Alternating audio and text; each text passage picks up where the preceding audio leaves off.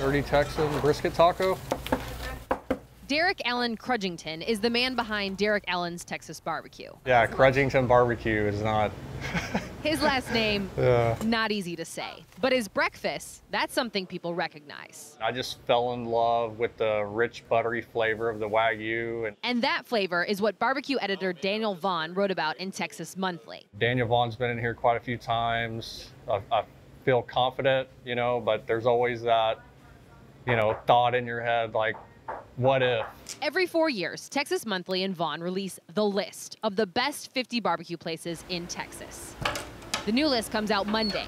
Derek Allen's wasn't even open when the last list came out. Trevor Sales knows the feeling. Some of that everyone thinks about at least once, right? And so to say that I haven't lost any sleep over the last 2 or 3 weeks would be a lie. Bricks Barbecue, named after Trevor's dog, operates out of an Airstream trailer in Fort Worth. A passion project, I'll say. That's a very cliche term, but it truly is, because I have a day job still as well. So. Trevor sells utility cable and wire products during the week and smokes brisket on the weekend.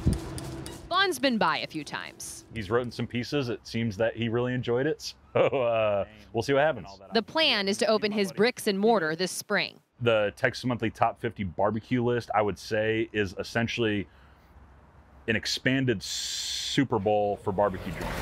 Cafe for here. We told him we would take him on a trip or go to a Cowboys game or something. Elote street corn. While Brandon Hurtado and his staff wait for Monday's list, Big for here. the lunch rush comes in from Mexico at Hurtado Barbecue. A lot of the staples in Texas barbecue, and we put a Mexican spin on it. Hurtado Barbecue opened in Arlington right before the pandemic. A second location is coming soon.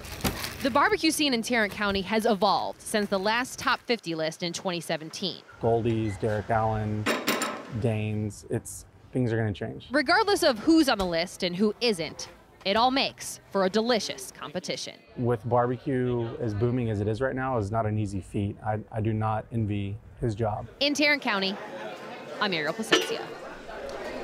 Okay, we think we've compiled the ultimate list of barbecue joints in North Texas. Just text the letters BBQ to 214-977-6028 and we'll send that list right to your phone.